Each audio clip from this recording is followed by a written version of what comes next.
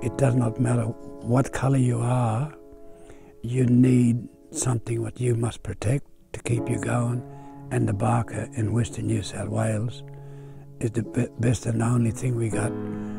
Without the Barka, we all finished, a lot of us. The fight to save the Barka, the Darling River, is a global issue. It's happening all over the world. Rivers are the lifeblood of people, but also of countries. You know, they're a source of life.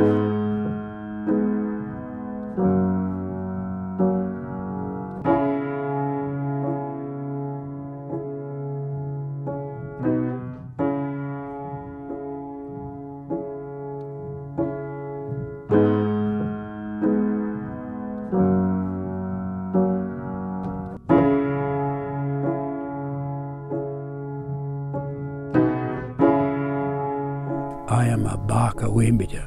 That means I'm a Darling River black person. And without the Barka, I'm nothing.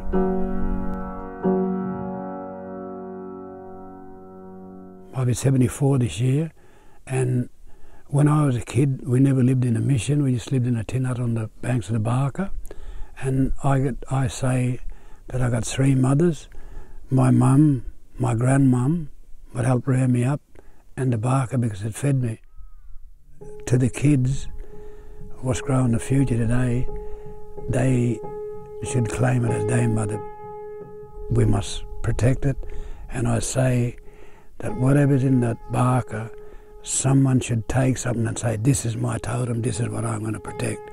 Even if we say the river is my mother or my ngamuk, in my language that means my mother, we should say, this is mine, I'm going to protect it. Otherwise, we got no future out here.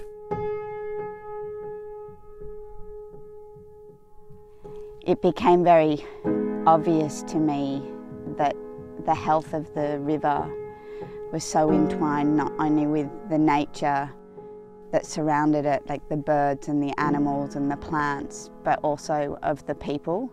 Both black and white, obviously the farmers as well along the river and all the communities, but in my case, because I spent so much time with the Barkindji people, like that was so much a part of their identity and their lifestyle.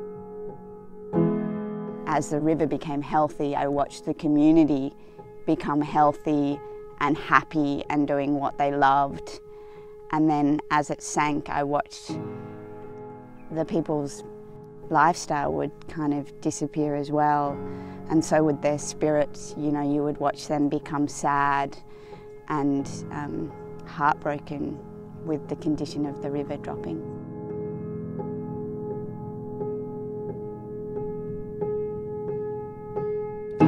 What we're trying to show people is, like with Justine with her portrait, she's showing that people around Wilcannia, they remember their childhood, they remember what the old people taught them, and they remember stories about the river.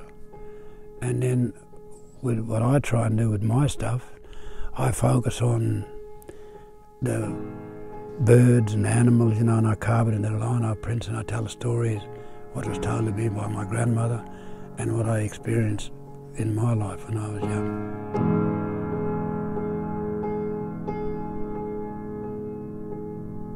If I don't start putting stuff down of what I'd done and my childhood, what was told to me, it's going to be forgotten. And my grandkids won't know, my great-grandkids won't know.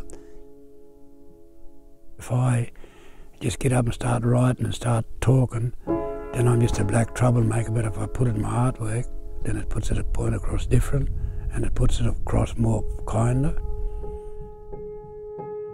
I really wanted something that everyone could mark in the exhibition, and I spoke with Murray Butcher, who's in one of my films that I made, and he was like Uncle Badger. He was brought up by his grandmother and he was very knowledgeable, and I'd often go to him with questions, and I said to him, I really want to incorporate something that the people can mark. And he said to me, well, everyone knows of a handprint in the cave, but my people were river people, and they used to leave their footprints along the banks of the Barka, and over time that's eroded. But he said, why don't you collect their footprints?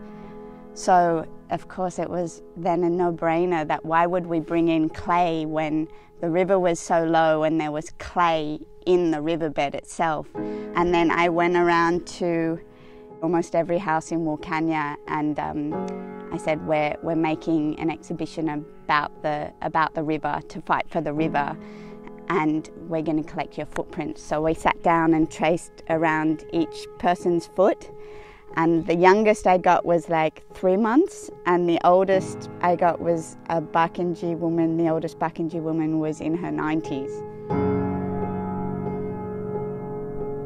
Okay, we do need money to keep Australia going, but why go stupid and kill the country? If we don't manage the country properly, we're going to have no future for the kids. I don't want to leave my grandkids this with nothing will grow. You know, they got to have something.